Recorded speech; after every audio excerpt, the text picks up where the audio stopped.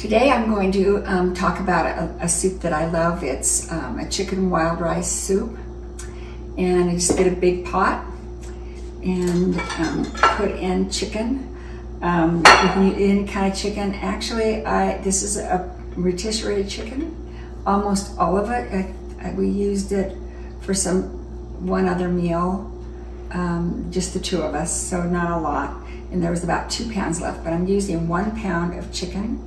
And you can use chicken breast chopped up. You can use a whole chicken deboned, however you want to.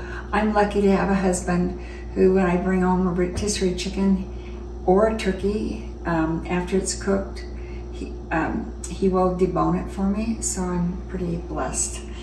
And I thank him for that. So this is 1 pound of rotisserie chicken, which makes it easy. And then it's 8 cups of chicken broth. So I'm putting in 8 cups of water, and it would take 8 teaspoons of chicken bouillon, but a little stronger doesn't hurt. So I'm putting 3 tablespoons, which is the same as 9 teaspoons. 3 teaspoons to a tablespoon. Then I'm going to put in about 2 tablespoons of butter, and I just cut it according to the line. It's not a hard thing to do. 1 cup of carrots chopped, and I've said before I like the little baby carrots, and just cut 3 or 4 in a row and cut them up. 1 cup of celery, 1 cup of fresh onion. You can use dehydrated. This I have here. I've gotten in the habit of when I cut up an onion, I cut up the whole onion. If I don't need it all, I will put it in a Ziploc bag and freeze it. It freezes a long time, and then it really reacts as a fresh onion. Then the spices, there's dried parsley leaves, and I'm going to put 2 tablespoons of that.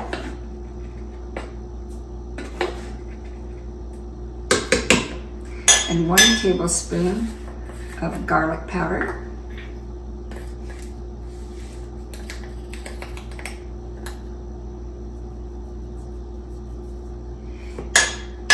And 1/2 of a tablespoon of thyme.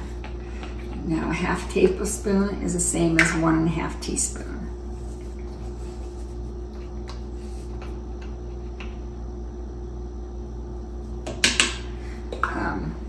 And then it calls for 2 cloves of garlic, minced garlic, and I like it already done.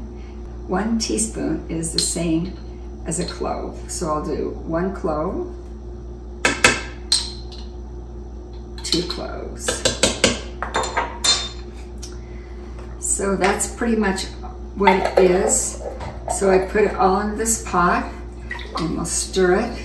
Then I will add 3/4 of a cup of a wild rice mixture. Now this wild rice I get from, it's not mixed nuts. I get this from the bulk foods in Winco. It's I think red rice and wild rice. My daughter-in-law is the one who gave me the original recipe. She uses the rice-a-roni wild rice mix and just uses the rice, throws everything else away. But I like this this mix at Winco. So then I just stir it all up, and I'll cook it for about 45 minutes.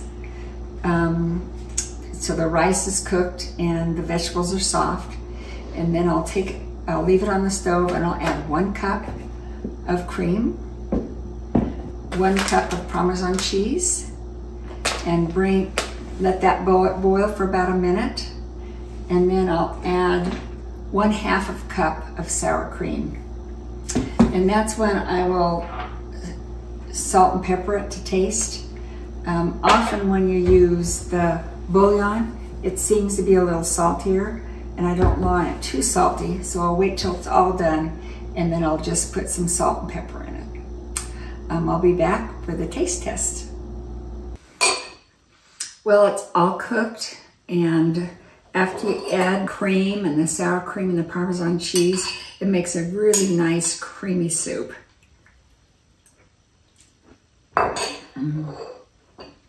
It really tastes good.